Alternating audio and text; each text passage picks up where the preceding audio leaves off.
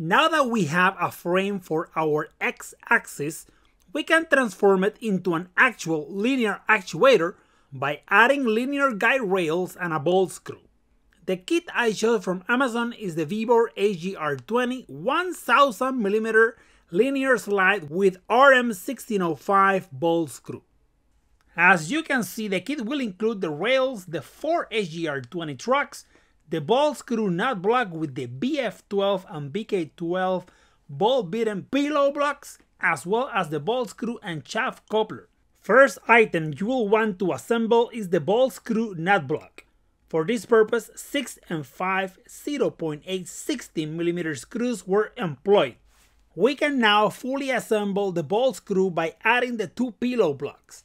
The order is not important, so I will go ahead and add the BK12 and then the locking nut. Finally, we will position the BF12 bearing block and lock it in place with a retaining ring clip.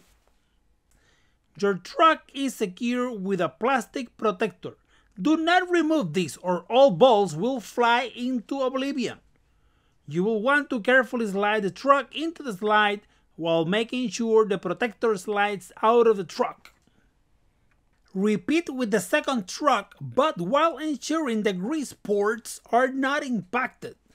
Repeat the process for the second slide, and might I recommend you keep the plastic tabs in case you ever need to remove the trucks. The linear guide components are ready to be assembled. The easiest one is the BF12 pillow block. Simply use 2020 extrusion T-nuts and 2 and 5 0.8mm pitch 35mm long screws to secure the module in place. It is hard to see, but the T-nuts are designed to rotate until they grab into the extrusion, securing the connection. Do not tighten yet though, as we need to calibrate the axis at a later time. How about the BK12 block? Here is where the extrusion failed to provide. As you can see, there is no practical way of attaching the BK12 into a 2040 extrusion strut. The holes do not align, more than 2 holes are needed, it is not going to fly. This is why a special aluminum block had to be designed.